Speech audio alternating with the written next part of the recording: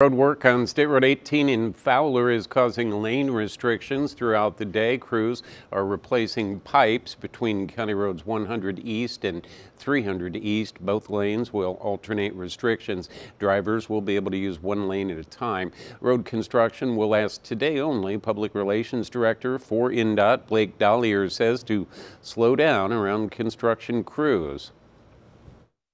We just ask all motorists, as you drive through the area, just keep in mind that these workers go out to their job sites every day and they want to return back to their families. We just ask that you slow down, be careful, and just keep worker safety top of mind.